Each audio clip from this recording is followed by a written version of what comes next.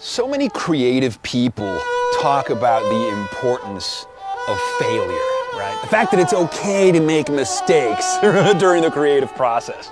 That to do anything creative, you've got to take a risk. Some kind of cognitive disinhibition is necessary. You need to cross the streams. You need to cross the wires just a little bit, right? A little bit of madness is necessary to connect the dots in a new way, right? Isaiah Berlin famously said, to understand is to perceive patterns. That's in essence what creativity is. Steve Jobs says creativity is just connecting things.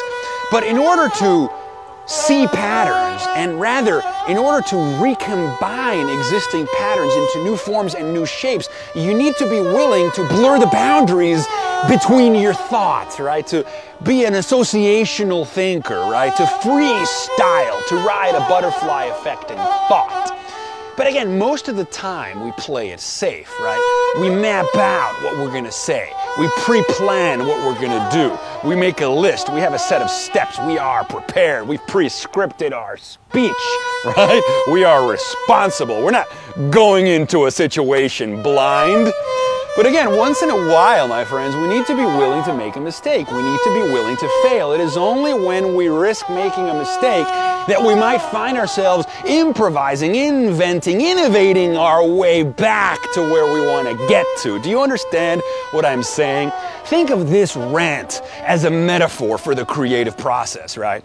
I have somewhat an idea of what I want to say, right? It's related to creativity and it's related to cognitive disinhibition and being willing to make a mistake. That's all I know. Then I start jamming about this, and what happens is I might lose myself in some chain of thought, right? I just kind of lose myself in the moment. The metaphor might like confound me, and before I know it, I don't even remember what I was saying, but somehow that's when the creativity kicks in. Because somehow I've got to bring it back. I've got to rope it in. I've got to remember where I'm going. I've got to summon coherence, right? In the bardos between one statement and the other. And in doing so, and in risking screwing up the video and the take, it is in that risk that the courage, that the innovation, that the creativity, that the original thought might emerge, and usually does. And before I know it, I've landed and I feel like, wow, man, I just took a trip, man.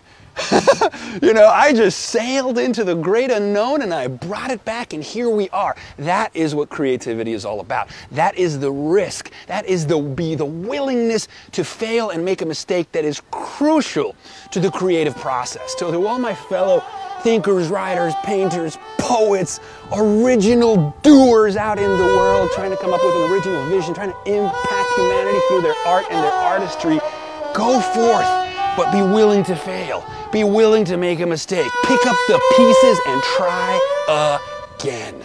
It is a ride and we're all in it together, my friends. And if we love each other and respect each other and tolerate each other's failures and failings, we will get to a much better, much higher, much more holy place.